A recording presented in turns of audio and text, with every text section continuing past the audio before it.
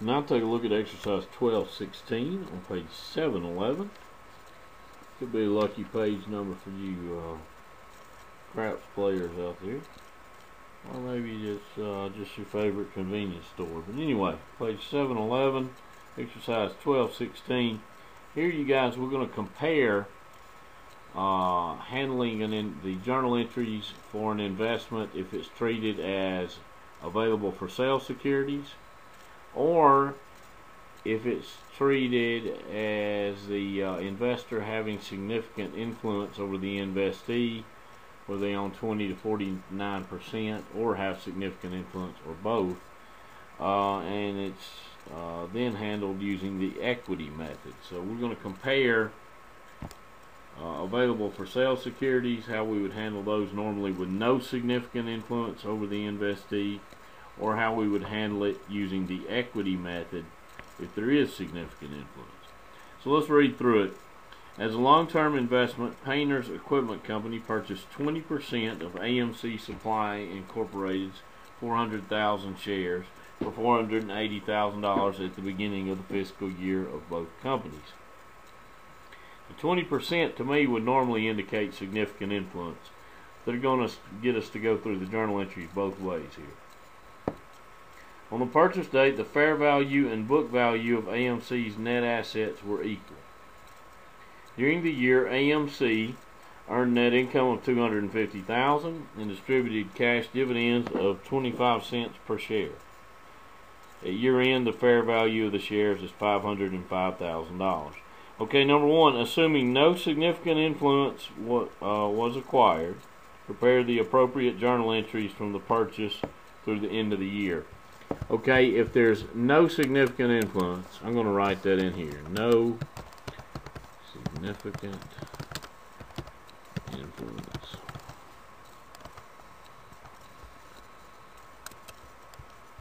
Then here's how we would handle it. Okay, there's no significant influence. We'll treat it as available for sale securities. So on our first entry, we would debit investment in AMC, I believe that's what it was, shares. But let's make that read investment in AMC common shares.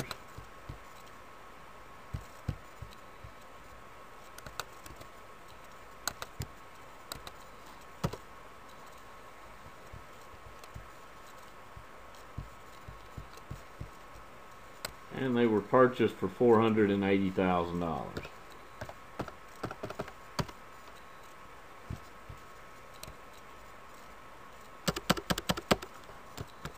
The credit, of course, would be to cash.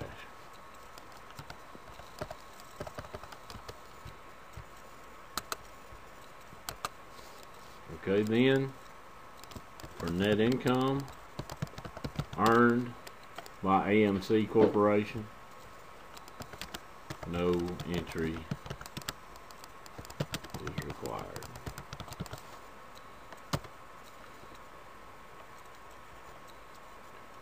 Okay, then for the dividends, we'll debit cash. Okay, how many dividends were declared? Well, they had 400,000 shares. Dividends declared were 25 cents per share, so it equals 400,000 times 0.25, and I think that's going to come out to 100,000. Now 100,000 is correct, but let's read that again. It says they purchased 20% of the 400,000 shares. Okay, well, 400,000 shares, a quarter per share. But Painter's Equipment Company only owns 20% of the shares, so we're going to have to multiply that by 0.2 to get their amount of dividends. And then we're going to credit investment revenue.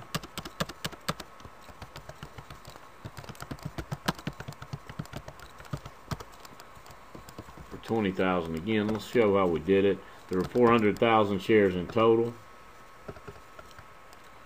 times the 25% of the shares purchased by Painter's Equipment Company, or excuse me, times 25 cents dividends per share, times the 20% of the shares purchased by Painter. let me try that again. Painters purchased 20% of the 400,000 shares. So 400,000 times 0.2. And then dividends per share that they own were 25 cents. So that gets us to 20,000. There's our entry for the dividends. Then we need to make a fair value adjustment entry. Well, what happened? The fair value of the shares is 505,000 up from 480. So that's a $25,000 unrealized gain. So we're going to debit fair value adjustment for 505,000 minus 480,000. That's 25,000. The amount of the fair value adjustment, and that's going to be an unrealized gain. Account will credit as unrealized holding gains and losses -OCI, which stands for other comprehensive income. Remember, those unrealized holding gains or losses are a part of other comprehensive income when we're dealing with available for sale securities.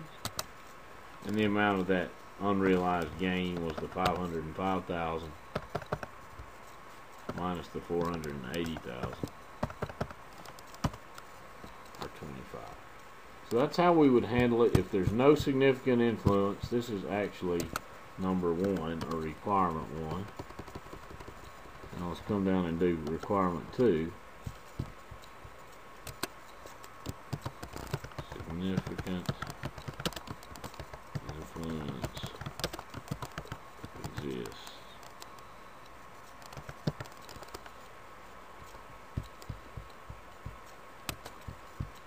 Okay, when that's the case, we're going to use the equity method.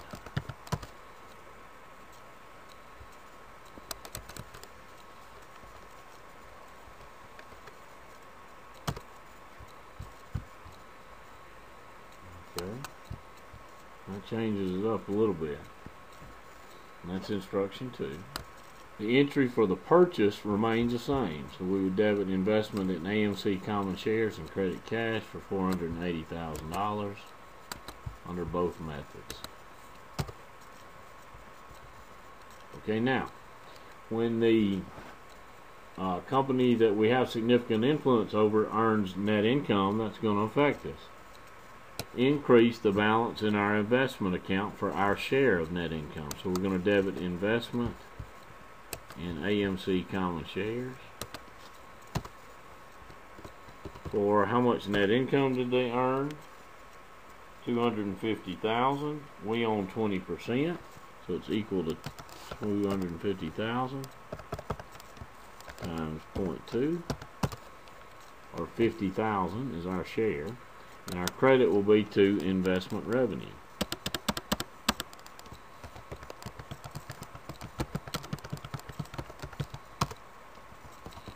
For 50,000.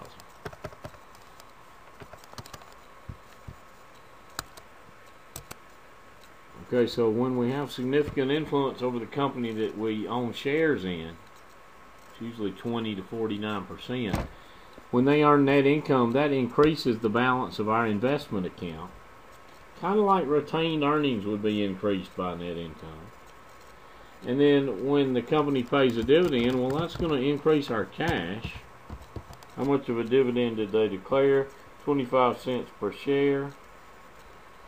So it's equal to the 400,000 total shares times the 20% purchased by painters times the 25-cent dividend, or 20,000. But just like it kind of works like retained earnings here too, it's going to decrease our investment account.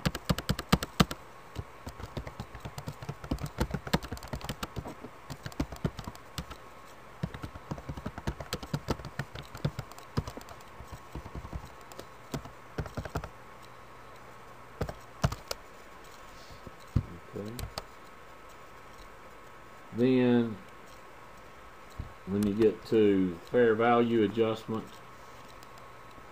or the adjustment to fair value at the end of the year, entry is required to adjust to fair value.